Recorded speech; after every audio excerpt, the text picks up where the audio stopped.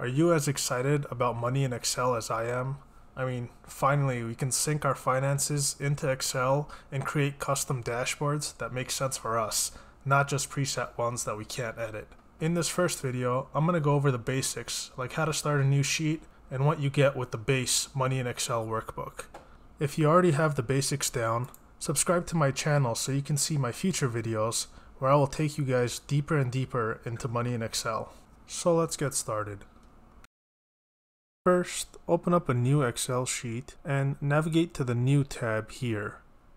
Under the New tab, we're going to search for the Money in Excel template by going to the search bar, typing in money, and hitting enter. And as you can see, Money in Excel pops up. We'll click on that and we'll click Create. Once that loads, you'll notice a few things. You'll notice this pane has been opened here. You'll notice Money in Excel up here, and you'll notice a few tabs have already been added to your workbook. I'm going to talk about this pane here. This is the brains of Money in Excel. This is where you will connect your financial institutions to Excel, and Excel will be able to download all of your transactions. So let's click Get Started to start.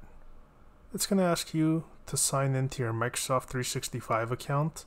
Note, you do need a Microsoft 365 account to use Money in Excel.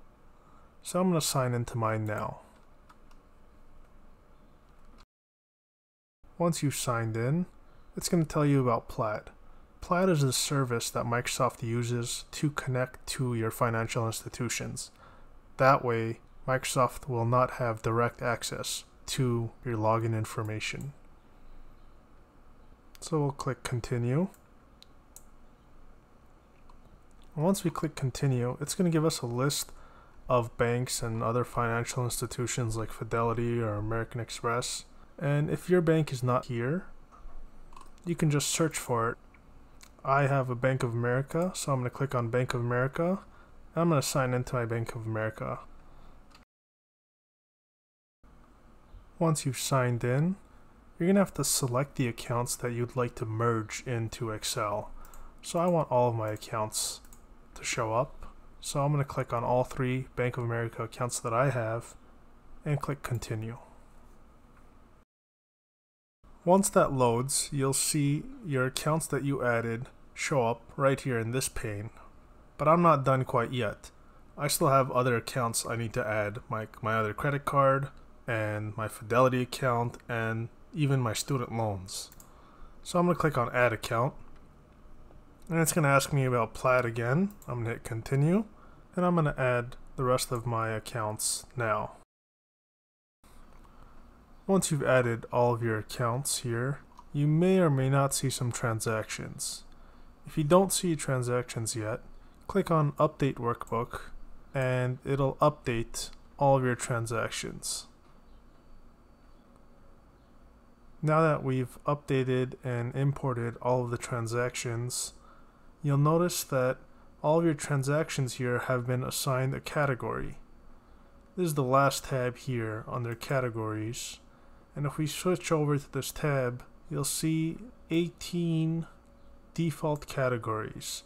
Now Microsoft says that these cannot be altered and you shouldn't need to alter them right now. But let's say you wanted to get a little more specific on some of your transactions.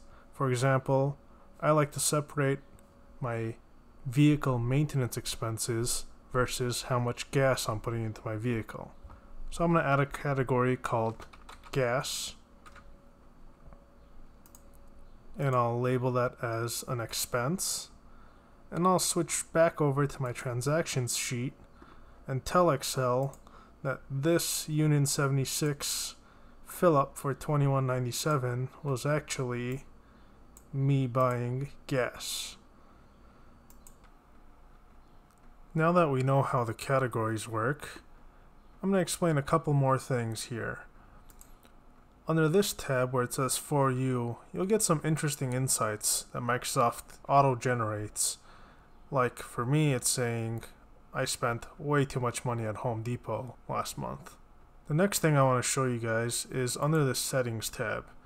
If you go under the Settings tab, there's an option to get a summary and alert emails on your accounts that are linked to Money in Excel.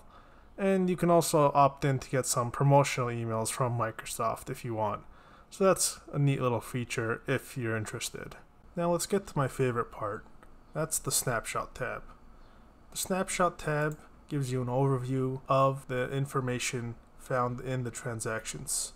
First, you'll notice it's set to June 2020, so it tells me this month's top spending categories, current month versus previous month. And I could click over here and change it to July, compare July to June. This is the power of Money in Excel that you don't get from Mint.com or anywhere else. You can create views like this as you wish. You're not just limited to what you see here. Yes, these are the defaults from Microsoft, which could be very similar to what you'll get from any other online budgeting system, but the power here is that you can create this. You can create whatever you want.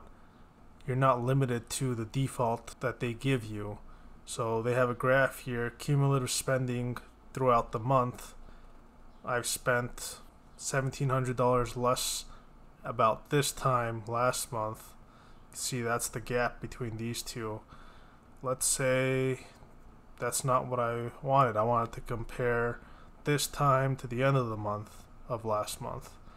I have the flexibility to create that myself, whereas in any other budgeting app, you don't have that flexibility that Excel gives you.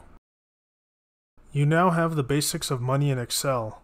In my next video, I'm going to go over the ready-made templates that Microsoft has provided us. So if you found this video informational and you'd like more, please consider subscribing to my channel and like this video if you're as excited about Money in Excel as I am. And finally, I want to ask you guys, what do you guys think Money in Excel can do for you?